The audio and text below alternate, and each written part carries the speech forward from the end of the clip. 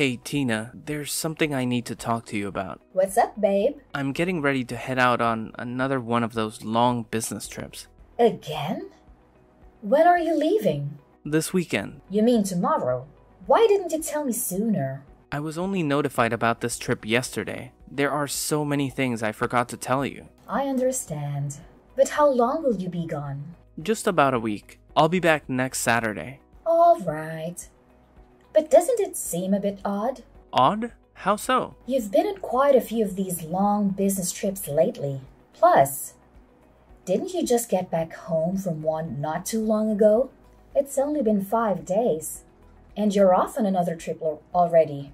I know. It feels like they're keeping me on the go all the time.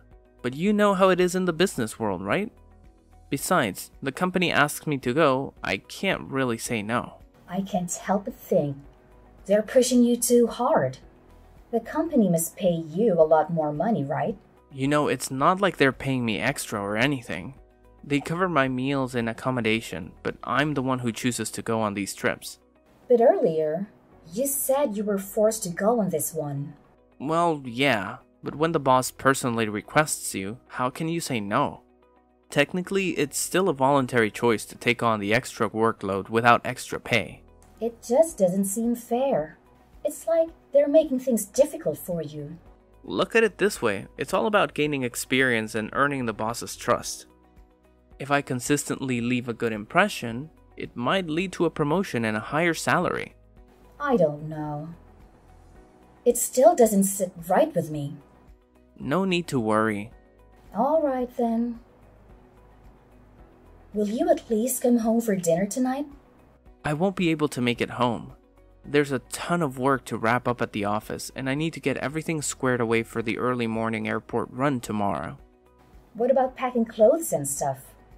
You'll have to swing by the house to pick them up, won't you? No need. I've already got everything packed and ready. Wow, that's a surprise. My husband's actually packing for a business trip himself. What? You didn't think I could handle it? It's not that. It's just that you've never done it before. So I'm pleasantly surprised. Don't underestimate me like that. I've got to get back to work. All right then. I'll see you next week. Safe travels.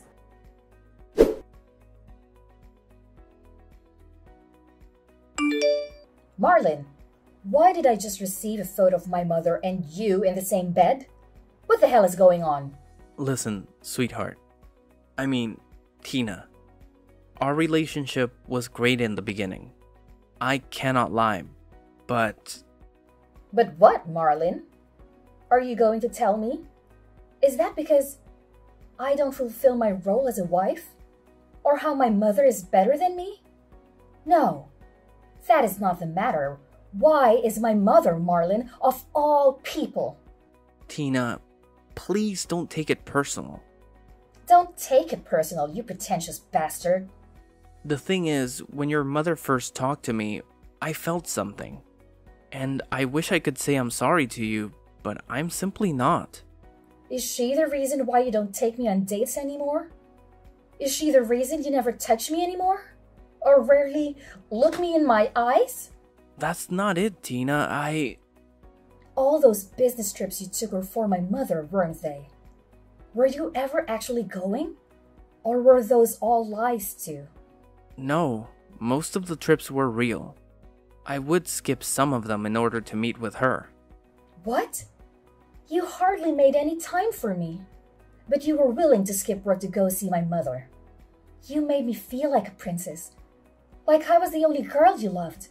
And then you hit me with a big slap. I don't know what to say. When did it all start anyway? How long have I been living a lie? A year after our marriage, when we came over during Christmas. At the time, we got in an argument and your mother comforted me. She assured me of so much and told me how you've been like this since you were a kid. Always fussing and complaining.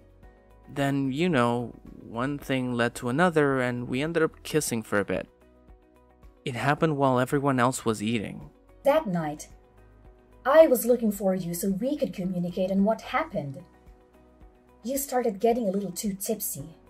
And then I saw you trying to down a whole bottle of wine. You were making a huge scene. So I had to drag you away and explain to you why you couldn't have any more.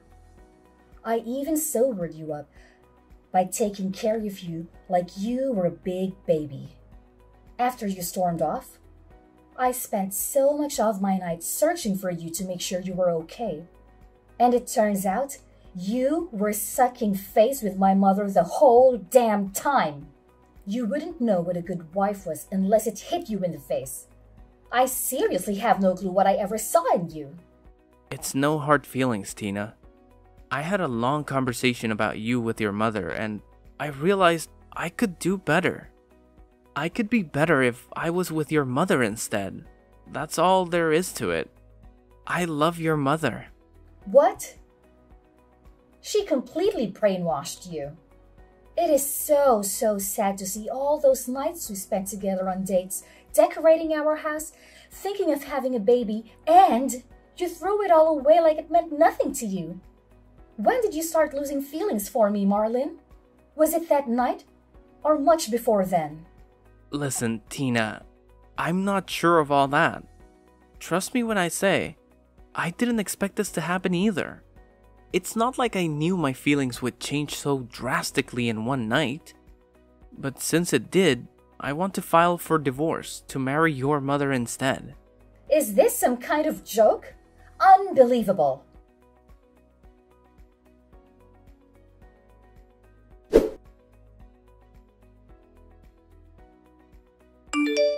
You are marrying my husband? Yes, I have the engagement ring right here. How dare you send me the photo of the engagement ring? Have you lost your mind? You're doing this to your own daughter, for crying out loud. I always told you growing up that you didn't have the assets to please a man, not the attitude or the manners. This is so rich coming from you since you could barely keep Dad around. Don't even go there. I just don't understand why. Why would you do this to me? It's all because of Dad, isn't it? Stop right there. You have envied me ever since I was born. The only reason Dad ever stayed with you was because of me. He gave me so much attention, and you started despising me over it. He wanted to leave you so bad. But the only reason he stayed was not for you, but for me. You talk about women's assets, but you could barely keep your ex-husband happy. Is that why you decided to take mine? To get back at me? Watch your mouth, young lady. Where do you get off speaking this trash to your mother? I gave birth to you, remember? I clothed you, fed you, helped you give a roof over your head. And here you are, bitching and complaining. You owe everything to me, including your husband. Oh my God! I can't believe you bring that here. Clothing me and feeding me, providing me with shelter is the bare minimum. I don't owe you anything. It's not like I begged and pleaded you to bring me into this world. And if I could, I would gladly take a different mother than you.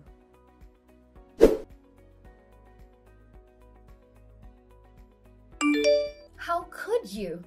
Why would you post the same picture you sent to me online for the whole world to see? Your caption under the post is, fulfilling all the things she couldn't. They do say mothers do it best. Not only are you embarrassing me online, you decided it was appropriate to show a shady insult at me. I don't see the problem. I am engaged to this man, Tina. Why wouldn't I post us together?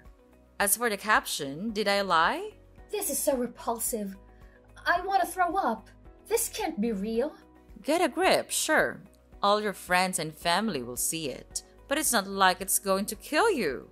It just shows I can take whoever I want and whatever I want.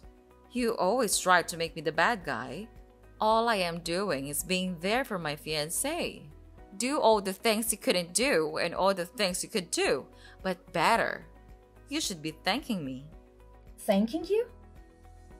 You obviously lost it now. I can't help but laugh.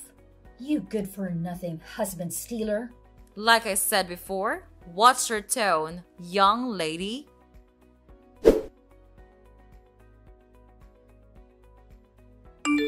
Stop texting your mother all these rude things. It's getting ridiculous. Jealousy won't get you anywhere. She posted that picture of you guys in her bed with a ridiculous caption. How can you possibly be on my mother's side? Oh my gosh, Tina. This was one of my problems with you. You are talking about me having problems.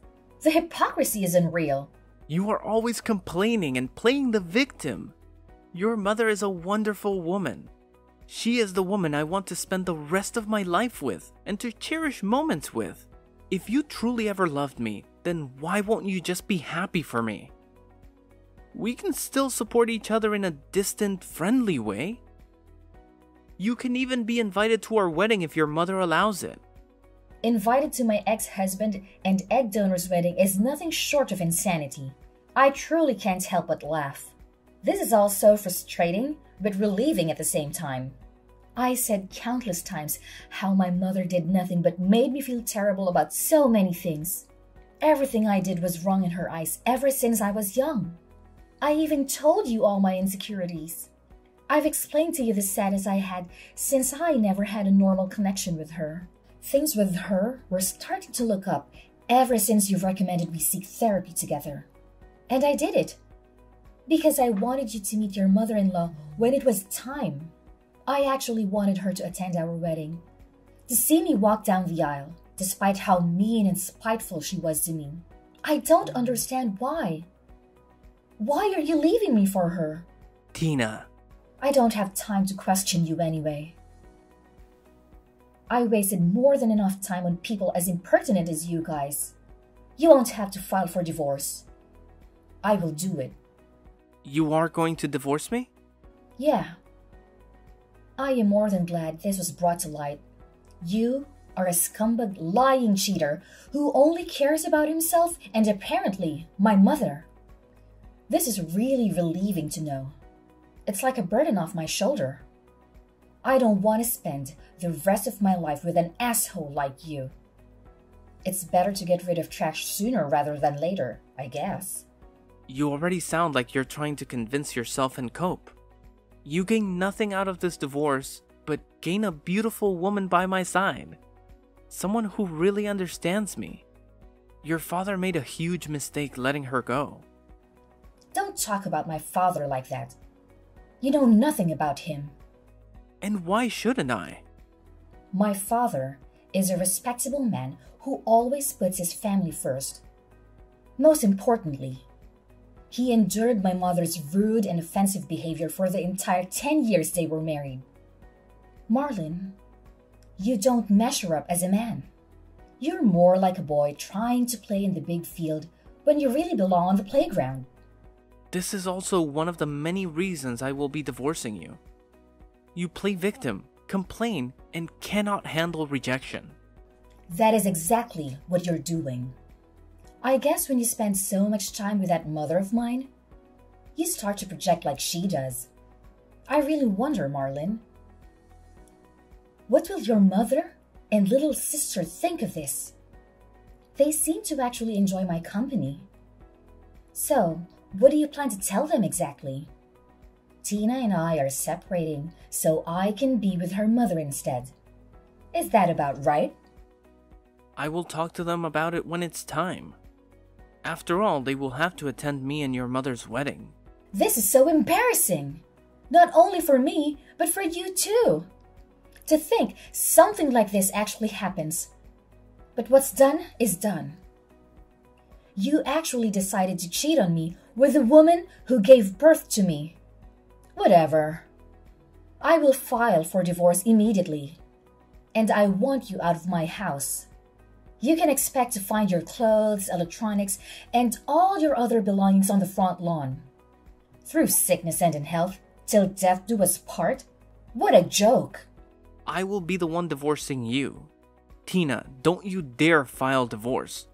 I will come to the house soon. Don't touch any of my stuff. Don't make me take you to court. It sounds like you forgot how good of a lawyer I have. You even met him when we were getting ready for the marriage papers. With him, the divorce should run smoothly, and I can have you out of my hair in no time. I refuse to listen to this. Tina, pick up the phone. I'm on my way.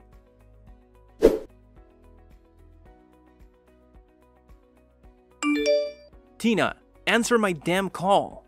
Why is all my stuff on the lawn and I can't even open the door? Worst of all, you have a damn banner on the house saying cheater free. Are you serious? Everyone is looking at me from their porch. This is so childish. And so what? Like I said earlier, you were still a boy on the playground. You had no business messing with a real woman like me from the start. You and her are a perfect match. I'm so glad you found each other. You guys couldn't even find each other without me. I'm calling your mother about this. You can't do anything to me? So you're going to tattle on me to Mom?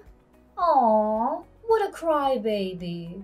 LOL. You were calling her as if she's gonna help you? There's nothing your precious fiancé can do for you now. Tina, please. I can hear people whispering about me and recording me. I am breaking down and crying outside.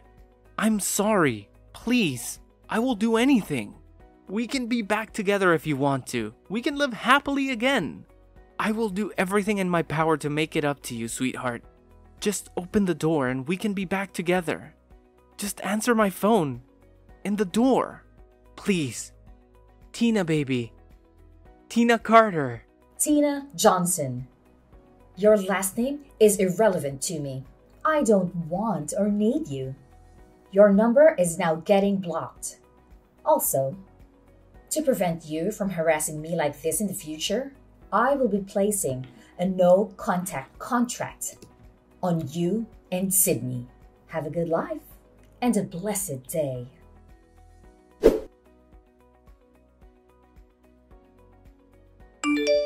Tina Christina Johnson, answer my call. Oh, wow. Using my maiden name. It has a much better ring to it anyway. Why the actual hell are people towing my car? Your car? Actually, you remember when I had that car under my name? It was never taken off. So yeah, don't expect to be able to drive that car around anymore. You are childish beyond compare. You pin me out to be so bad, but you have been competing with me since you gave birth to me. So we really don't compare in any aspect. Tell your fiancé to stop shaking my damn door. I changed the locks to every room. You brat! But it's fine. He can just move in with me. As if he could really last living with you. I was hardly able to do it, and I stayed only for 16 years. To think my own mother would betray me like this and steal my husband from me? We were going to therapy. I thought things were getting better slowly but surely. I allowed you to attend my wedding to help us plan some details. I really thought we were getting somewhere. I thought we were getting nowhere. The therapy sessions was nothing but you rambling about things I did, and then me being forced to explain why I did it. You thought you were getting nowhere because you actually had to admit your wrongdoings. You are nothing less than ungrateful, Tina. I really don't need this slander. I've had enough drama for today. This pointless arguing and back and forth is too much.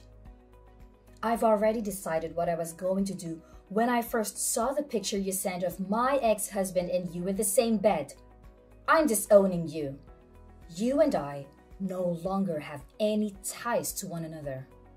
Don't play with me, Tina. You are disowning me? Yeah, pretty much. I'm so sick and tired of you and your behavior. No one could have prepared me for the information I received today. And I will admit, I am heartbroken. I would never think you would reach this low. I couldn't even imagine it. I guess I should have known, ever since I saw how stubborn you were to change. So yeah, I'm disowning you. I don't need you in my life. Not even as a stranger. Well, I've disowned you long ago, so I couldn't give a damn of what you have to say. If anything, I am more grateful than anything to be disconnected from you and connected to your husband.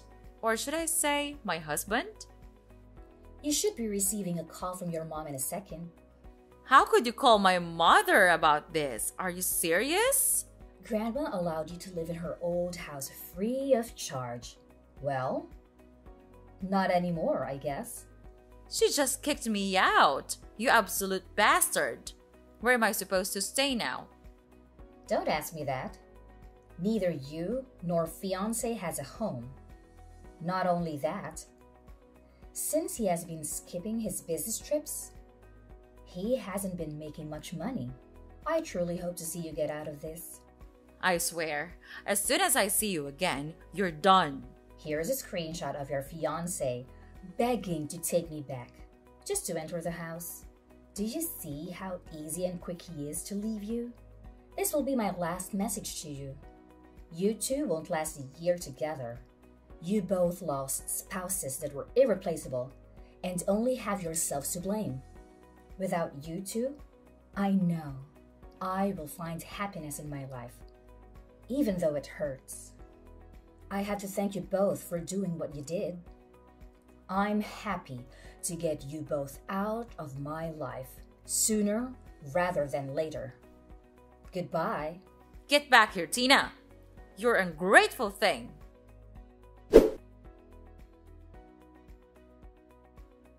Marlon and Sydney have yet to marry each other due to the overwhelming stress Tina has put on them. Marcus's mother and little sister both disapprove of him and Sydney's marriage. Tina has finished filing for divorce and Marlon is officially kicked out of their house. Tina also disowns her mother, to which she has blocked her on everything and placed a no-contact contract on both her and Marlon. Now, Tina lives happily alone and speaks to her other family members and occasionally checks on Marlon's mother and sister. This was Tina's happily ever after.